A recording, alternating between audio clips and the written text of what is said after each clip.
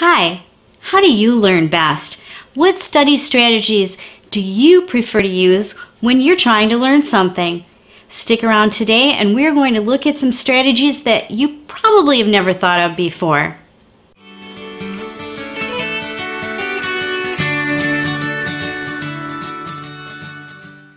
Before we get started today, I'd like you to take just a few seconds and in the comments below, please list your favorite study strategy.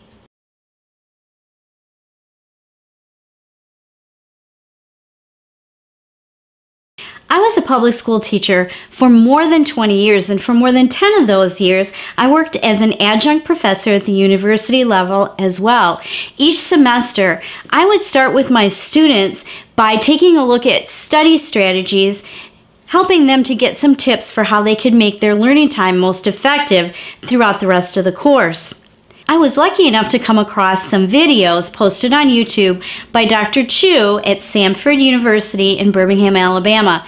These videos became the cornerstone of the way that my students learned learning strategies and how we effectively put those strategies to use in my classroom. First of all, let's take a look at some of the things that Dr. Chu says in his very first video.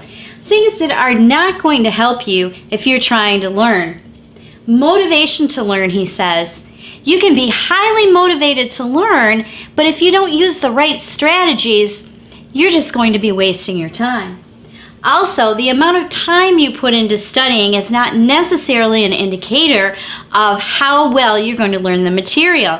You can put tons of time into studying, but if you're not using the correct strategies, you're just spinning your wheels. Also, he states, and you probably know this already, that memorizing isolated facts is probably not a way to get you to actually learn the material unless your teacher expects you to memorize isolated facts. If that's the case, then you should probably work on that as well. He also says that focus on learning styles alone is not going to get you the effectiveness in learning that you want to achieve in order to make your study time most successful. He states that most people, all people I guess, need to employ more than just one learning style and become learners in all different modes in order to learn effectively. I might get some hate mail on that, but go ahead and look at Dr. Chu's video and see what he says about it.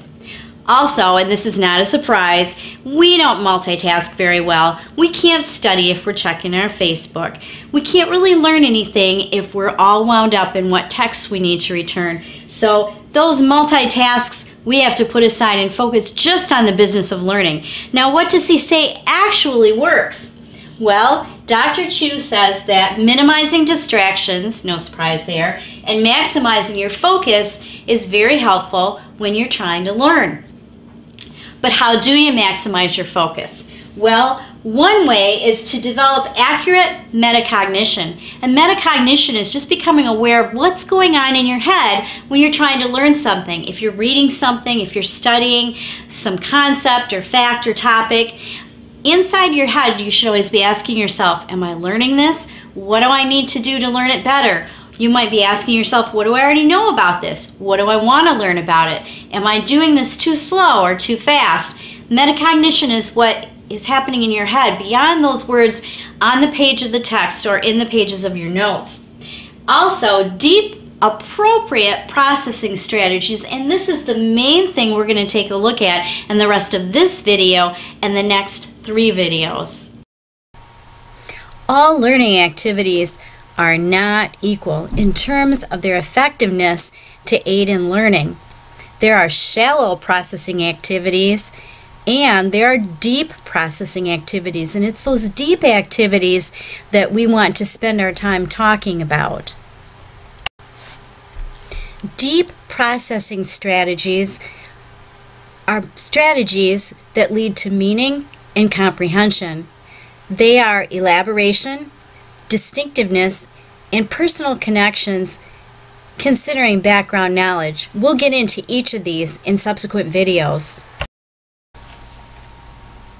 Shallow processing activities consist of things like memorizing isolated definitions, so-called reading things over and over again but with no purpose, depending on what you already know or what you already think you know, reading something only once, memorizing facts, simply looking things over, doing and remembering are involved with shallow processing tasks. Now, deep processing tasks or strategies include things like making analogies, coding, comparing and contrasting, looking at similarities and differences, elaboration, analyzing metaphors, studying connections, using concept maps, looking at details, and truly analyzing something. These kinds of activities lead to learning. Using elaboration, distinctiveness, and personal connection, deep processing activities lead students to think about questions like how, why, if something, then something else, what if, or I wonder. Both students and teachers need to be aware of how harmful shallow strategies can be to learning and how helpful using deep processing strategies can be. Examples of shallow strategies are activities where students are simply asked to do something or to define something, copy something. Activities where they're only encouraged to read something once or maybe only just look something over. Studying isolated facts is another shallow strategy. To really understand something, you need to know how all kinds of things work together.